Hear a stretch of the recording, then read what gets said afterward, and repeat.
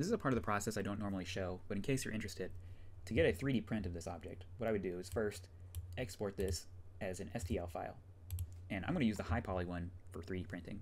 I've already exported this, but once you have it, you'll open your slicer of choice.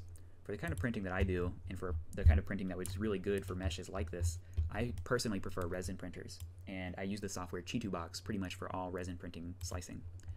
I'm going to be printing on a Elegoo Saturn 3. I'll just hit the import button and import my mesh.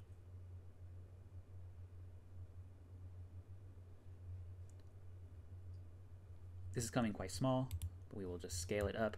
This printer is quite large, so if I was to just scale to fit, it would be pretty huge. So I'm actually going to just check the scale here, and we will make it much smaller. Something more like this is about correct for the scale that I want. Now, this software is quite smart, and one important thing to do actually will be to hollow this model. And I will hollow it so that it's not going to be totally solid with material. And this will help save some resin.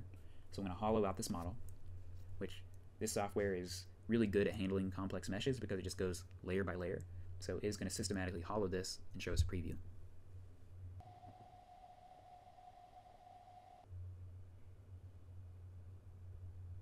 Here's the preview of the hollowing.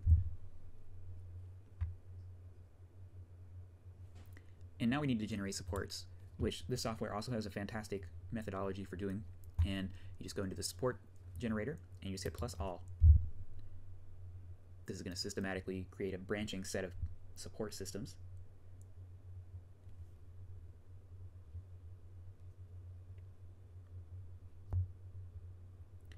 Which really isn't too bad. These supports are super easy to remove actually too. So when we go back here, all I need to do is hit slice. And it will have a preview of the print layers here, which you could scrub through. But at the top you'll see how many grams of material, how many milliliters of material, and the estimated price and time. So I'll just actually save that. And voila. You can just take that file to the 3D printer. Now of course for other types of 3D printers this process will be slightly different.